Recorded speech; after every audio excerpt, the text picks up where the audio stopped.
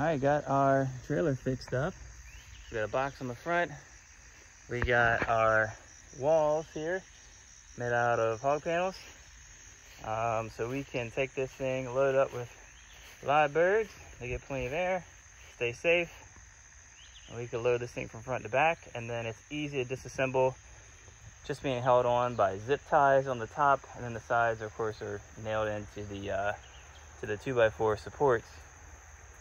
But the gate on the back and the top is just zip tied, so we can easily disassemble it to make for easy removal of the birds when we get there, and for putting this away when we want to put crates back on or do something else with it, or haul a tractor with it. Whatever we want to do, it's easy to disassemble.